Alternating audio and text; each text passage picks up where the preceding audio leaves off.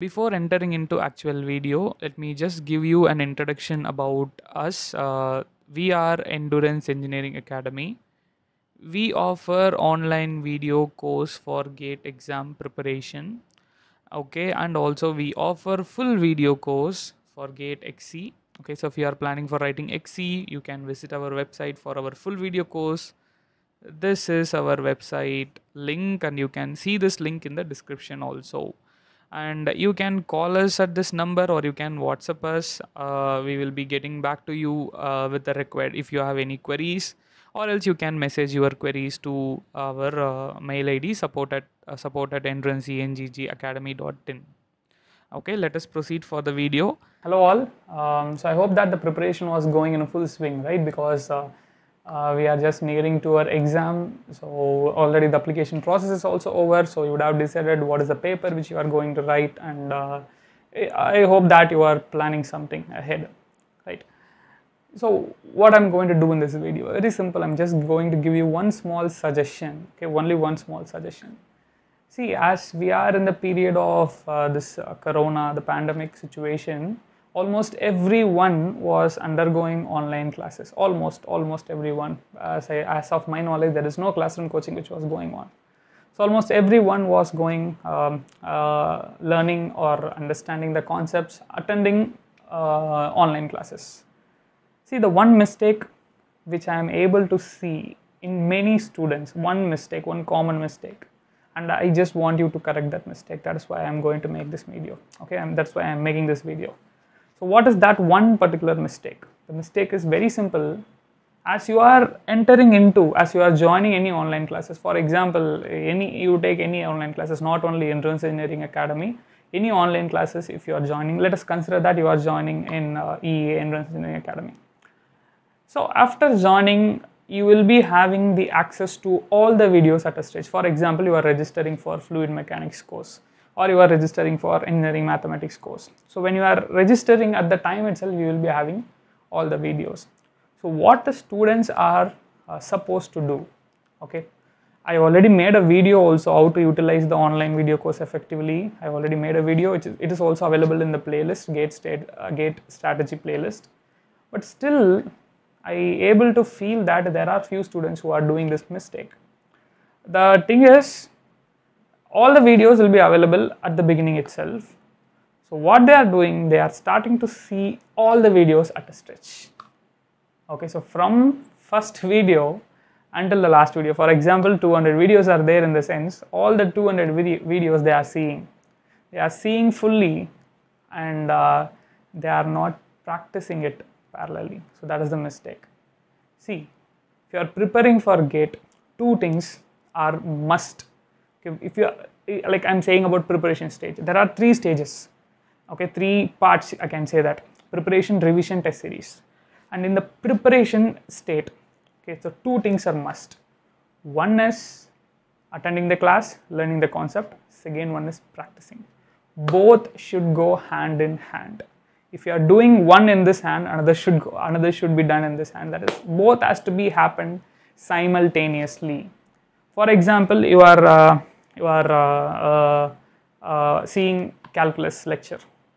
Okay, once after the lecture, in the lecture itself, you would have done a good number of questions. Okay, once after the lecture, do the questions which we solved in the lecture. That is the first step.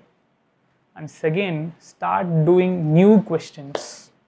Start hunting for new questions. Maybe you will be getting new questions from previous year paper, or you can go for some test series, or you can go for some standard books. But after completing a topic, you need to do questions. You need to practice questions. You need to attack. Okay, so this is something like I can say something like the old example of Arjuna and Dronacharya. That is the Mahabharata.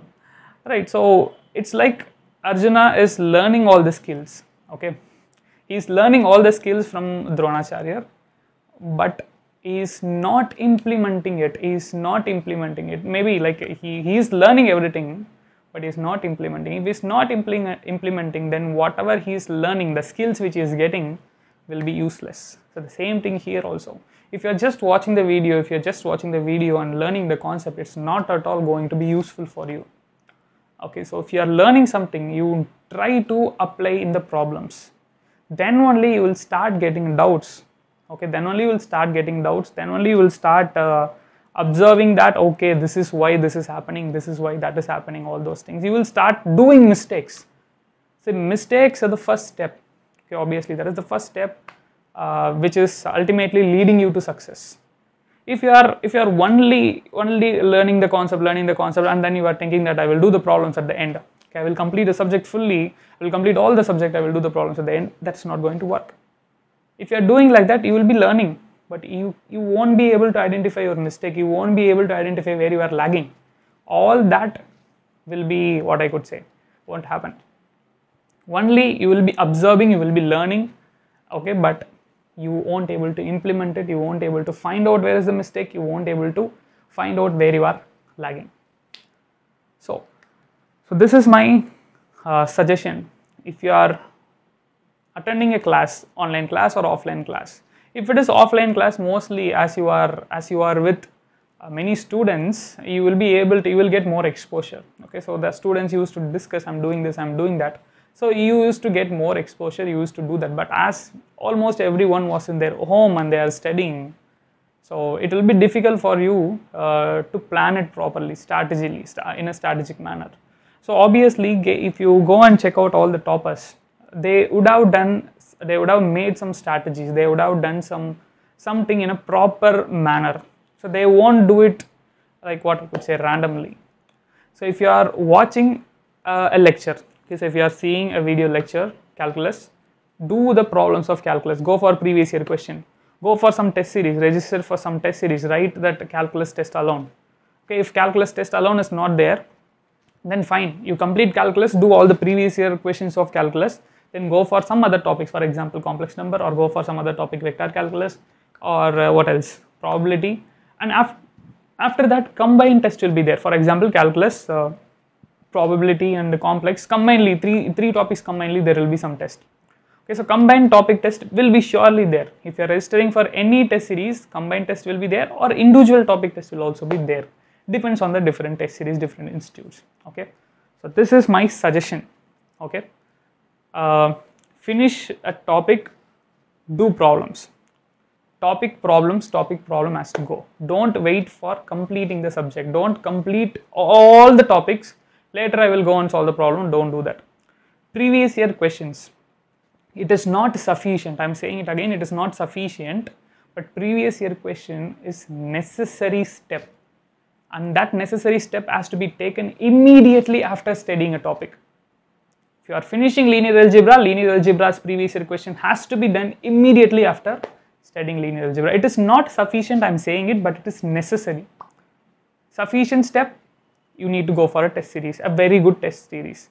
After completing max, you will be having some good amount of test. You have to write all the test, and once after writing the test, you will have more confidence in you. Okay, so about the subject. So I'm giving an example of max only, but you have to follow this for all the subjects. Okay, so overall 5 steps. Even I explained this in the previous videos also. One is learning the concept through videos, or you are studying it from a book or whatever.